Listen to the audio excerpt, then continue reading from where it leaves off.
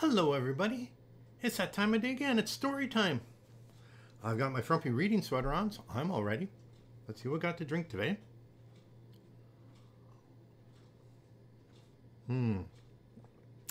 Nice glass of iced tea. Okay, let me get a book, I'll be right back.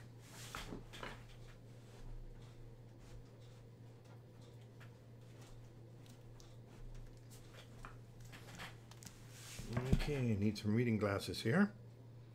And today's story is If You Give a Mouse a Brownie, written by Numeroff. Okay. Are you ready? Get settled. If you give a mouse a brownie, he's going to ask for some ice cream to go with it.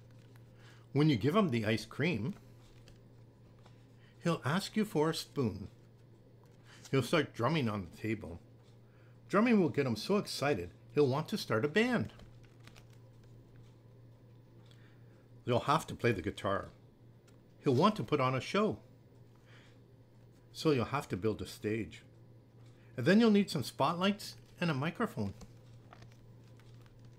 When the stage is finished, he'll want to make lots of tickets. You'll have to find paper and markers. And when the tickets are done, he'll decide to make a poster as well. He'll hang them all over the neighborhood. And when he's out hanging them, it might start to rain. He'll fold some posters and make a little boat. And then he'll sail in a puddle. He'll get so wet, he'll start to sneeze. You'll have to put him in your pocket to stay nice and warm. When he peeks out of your pocket, he'll smell something delicious. That smell will remind him that he's hungry. You'll have to take him to the store and get a few things to nibble on. Of course, he'll want to have a picnic. When the sun comes out, you'll have to take him to the park. And while he's setting up the picnic, he'll see the playground. He'll jump on the swings. He'll go as high as he can, and when he looks up in the sky, he might notice a big white cloud. The cloud will remind him of ice cream. He'll probably ask you for some. And chances are, if you give him some ice cream,